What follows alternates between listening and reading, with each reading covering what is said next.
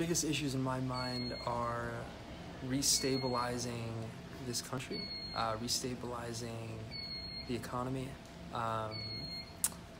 looking at how do we move forward as a nation and rid some of the excess that's been happening.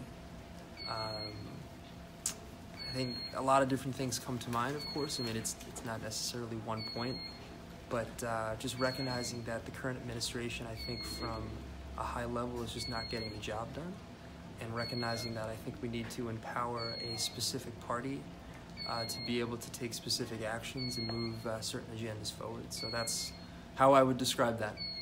So you were thinking kind of on a national level? On a national, that's correct, yep.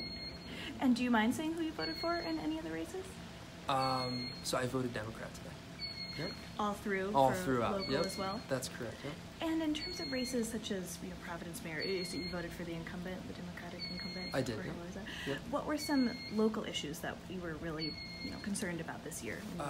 So being involved in the entrepreneurship innovation community, Alorza has really been supportive of recognizing that Rhode Island has an opportunity to really become a power player in terms of innovation, and I've experienced the benefits of that firsthand, being part of a lot of different groups and companies, recognizing the power that the Commerce Corp of Rhode Island has, and he's been a huge part of facilitating funding and really supporting that group. So that's really been at the forefront of my mind.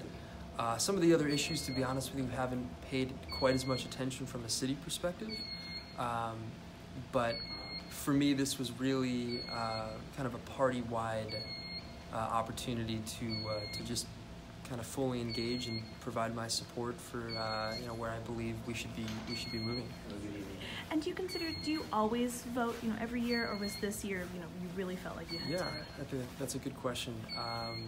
Always a voter, very active, of course.